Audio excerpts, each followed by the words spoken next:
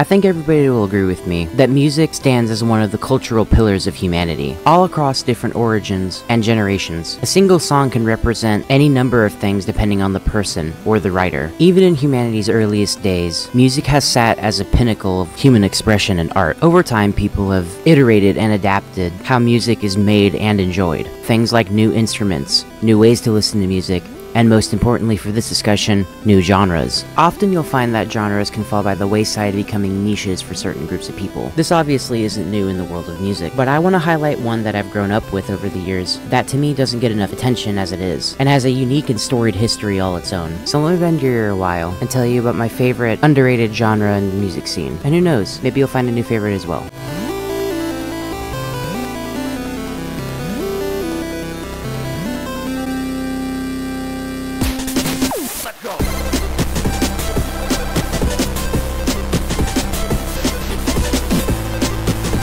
Okay, so quick disclaimer before we start. None of the music used in this video is mine, and instead is strictly taken from artists in the chiptune space. As a result, we're likely going to run into copyright issues, and if you are an artist that would prefer your music to not be shown in the video, then simply reach out to me and I'll replace it with something else. Credits for the song name and artist will be both in the description, and when a new song appears, it'll be in the left corner of the screen. One of the biggest points for me making the Rose-Tinted Looking Glass series is to cover things that either were or still are important to me, hence the reason why I use chiptune that I listen to for this video. And I figure probably do this video now before I maybe get monetized so that it's not a huge issue later down the line. And with that being said, let's get started.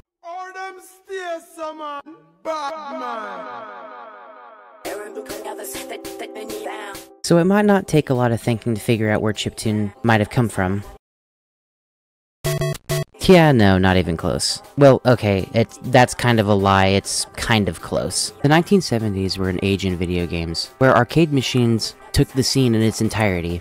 Of course, this means that a soundtrack needed to go along with whatever game you were playing. This gets into a little bit of a weird distinction between chiptune and video game music, the latter of which being background music that is played in a loop, usually for the sake of repetitive gameplay loops for games. And chiptune is instead proper music, a definitive start and stop to it, and just generally something a lot more listenable. Nonetheless, this means that the earliest chiptune songs were often regarded as simply background music for arcade cabinets. And this is all true. Fast forward into the 1980s, and you not only start seeing home entertainment consoles, things like the Commodore 64 and eventually the Nintendo Entertainment System, but you also get the advent of trackers, which are applications that are meant for writing chiptune music. Prior to this point, it was simply programming your computer to make noises and that counted as music. In a pretty funny twist of fate, often in the modern era of video games, chiptune composers are often hired to do the soundtracks, especially in the indie space. Back whenever chiptune was still blooming as its own genre, this wasn't the case, and instead we're a lot more separated. I should also mention that the article where I got the origins of chiptune will be in the description, and if you want more information on trackers, because I won't be talking about most of them, there's also a very good video by Ahoy, also in the description, detailing the timeline of trackers in their entirety. There are 3 trackers I do want to mention. In the modern era, we currently have FamiTracker, which allows artists to put different modules on to sound like different consoles, all of which being retro, and it's pretty robust for what it's worth. Alternatively, you also have LSDJ, or Little Sound DJ, which is extremely advanced but has a ridiculous UI that kind of looks like a computer virus if you don't know what you're looking at. What sets LSDJ apart specifically is that it can be loaded onto real Game Boy hardware, actually utilizing the sound chip inside of a Game Boy. It makes tracks written on it extremely authentic, and what's really cool is that you can use each individual Game Boy as a modular synthesizer, stringing them together to make really complex tracks. And of course, I can't forget about FL Studio, which more traditional artists and music enthusiasts will remember as being probably the most popular music producing software in the current day. Now, going back to the dawn of trackers, the earliest trackers were proprietary software, and as a result, your run-of-the-mill consumer would be unable to access any of the applications. This led to the rise of people reverse engineering and cracking the software to gain access to the trackers and start making their own music. This starts the advent of demo scenes where people would make their own short tracks remix, often in the form of the lesser-known subgenre of chiptune, known as keygen. Interestingly, that means that the advent of chiptune itself started as something entirely illegal for the sake of consumers to make their own music with. And even to this day, people are still making keygens. The availability of all this software means that it's easier now more than ever to make any chiptune track that you want to, which is a good thing. Even still, I find the history of this genre super fascinating, and as I'm sure you can tell, I'm glossing over a lot of the finer details. But again, if you're super interested in those finer details, then you have the two links to go to. But with chiptune now being fully established, where does that put us now?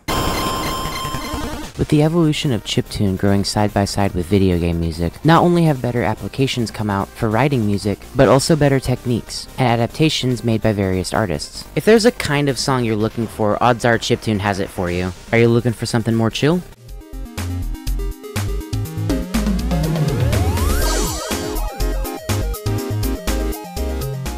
Maybe something a little faster with an 80s synthwave influence?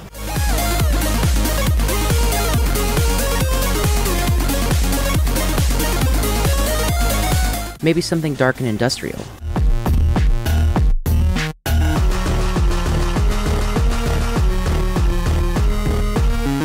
Lyrics? We take a midnight train into the pouring rain.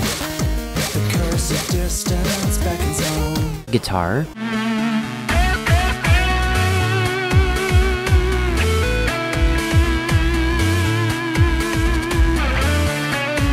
Both? It's like going down the highway when it's nice out with the windows up. It's so close but they don't touch when your fingers can say so much. Songs that make you feel like a cruel god. Strike with might, my enemies, remove their antennas. Steal all their identities and set fire to their hands. Songs that make you feel like you're fighting a cruel god.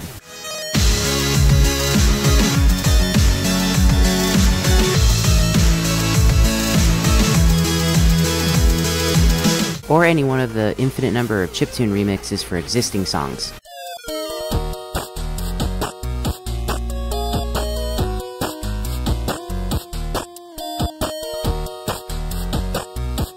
There's a large part of me that wants to say chiptune is the genre with the most covers, and if not, then metal covers are either just above or just below the chiptune genre. Don't quote me on that though, I'm not 100% sure. Yet even with all of these songs I was able to find over the years, I still find myself struggling to find new songs, and it's sort of an issue I have every couple of years. I sure hope nothing bad happened to the largest producer and or chiptune showcase organization.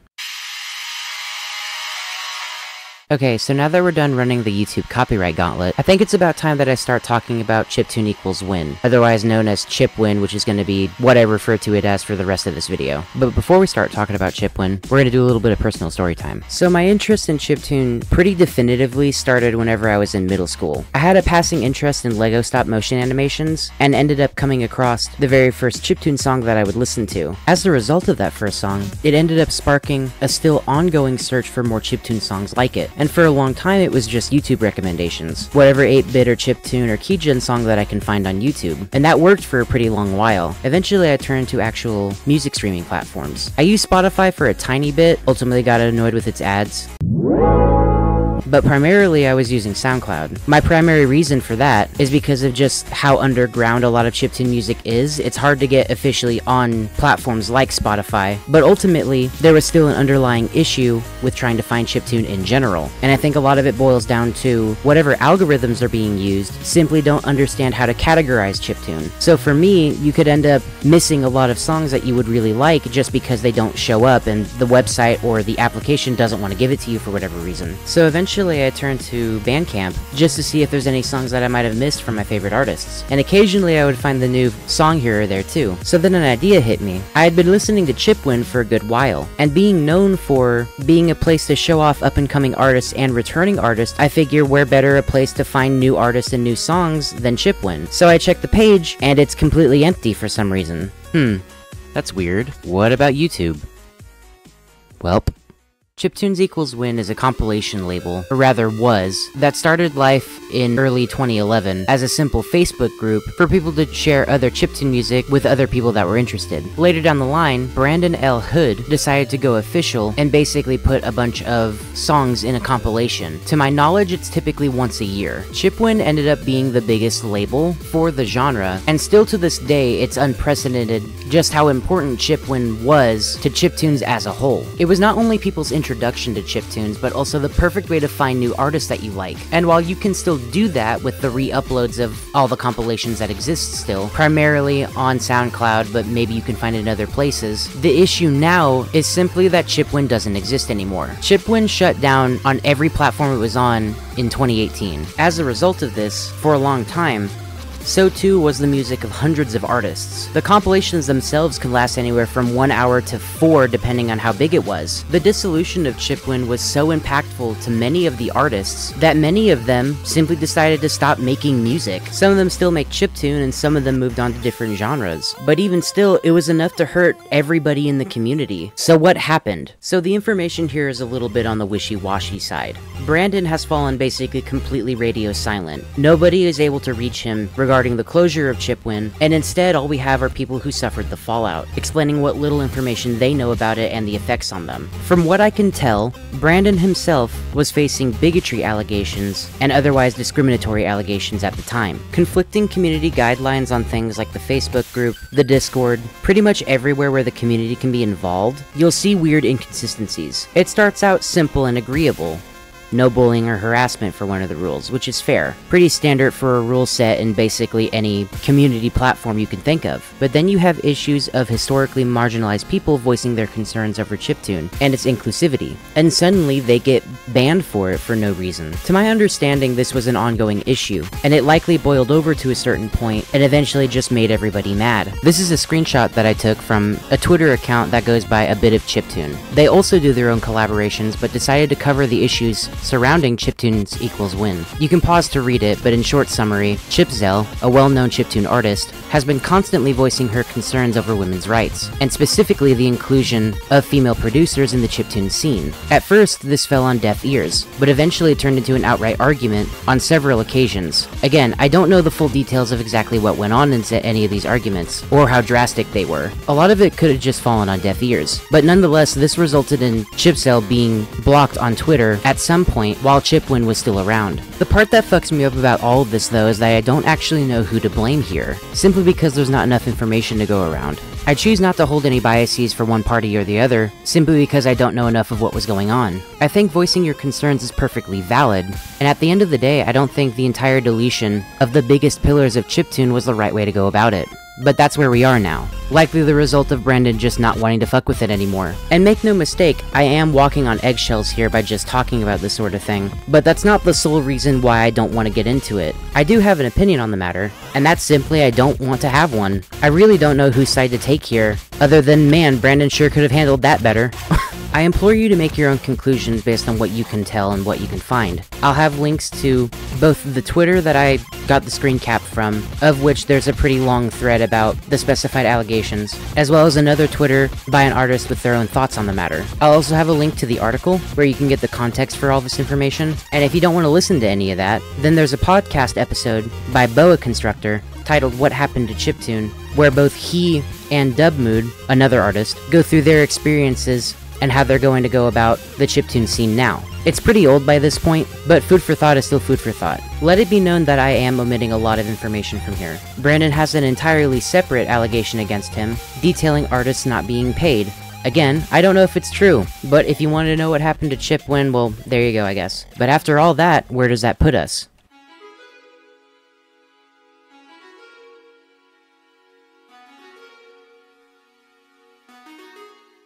As I mentioned before, Chipwin was probably the most important thing to happen for the chiptune genre, but thankfully not all is lost. Re-uploads of all of the compilations are on Internet Archive, as well as various re-uploads you can find from the original artists. Both the rise and fall of Chiptune act as historical moments of both glory and tragedy respectively. But unfortunately, the bad can only get worse. Within the same week, another collaboration project by the name of Cheap Beats also went down because of harassments of the S variety. Come on, y'all, really? Pair that with the pandemic just around the corner and suddenly nobody can go out to do their shows. Both PAX and MagFest acted as good ways to see these shows live, and their non-existence means that Chiptune continues to be kind of just this one little corner of the internet, despite the attempts of people in the community and the artists. Even now, we pick up the pieces and try to make something of a legitimate name for ourselves. I've even dabbled in making a little bit of chiptune myself. It's not exceptionally high quality, but it just goes to show you that I'm pretty passionate about this whole thing. And I'd like to imagine that most people are. The dreams and aspirations of everybody involved in chiptune, some being weathered by the effects of everything that's transpired over the past couple of years, and others, new and upcoming or returning, continue to make new stuff all the time. And I'm just glad that new people can find new ways to express their art, especially in a medium that I quite enjoy. The good thing about genres is that they never disappear forever. Even with some of the most obscure music, occasionally an artist will come out and just make something new. And it's for all these reasons that I still hold out hope for chiptune to maybe get big or mainstream. It doesn't have to be the biggest genre, but considering it's pretty commonly used in things like video game OSTs, as well as just occasional artists making songs, it means that this method of music is going to continue to have new stuff coming out, which is great. Look, I'm not afraid to put my heart out there,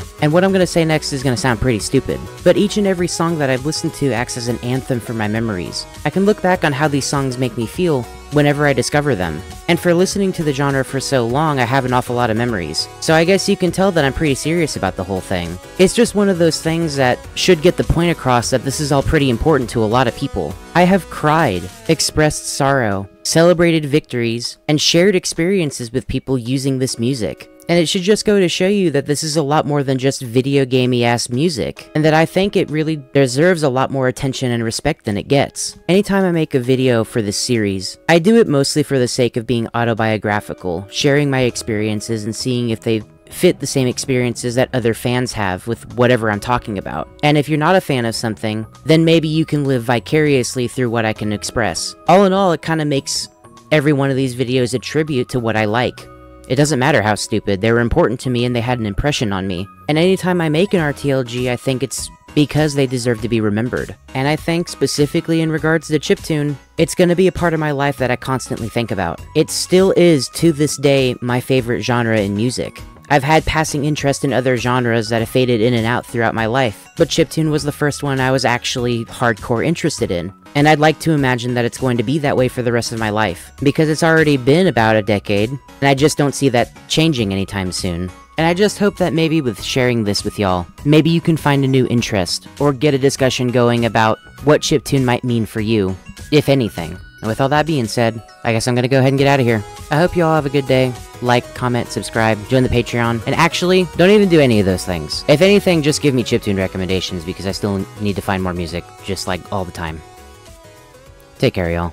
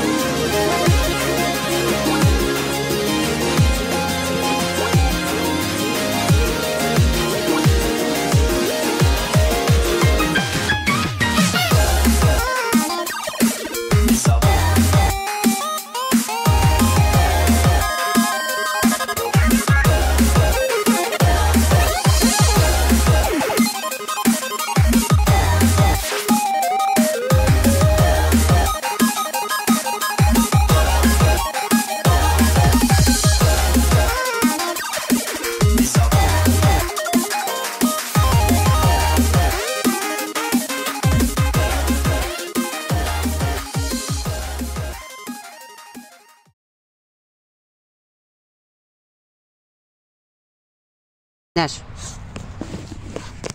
Hi, Nash boy. This puppy doggy is a puppy doggy. Hey, doggy.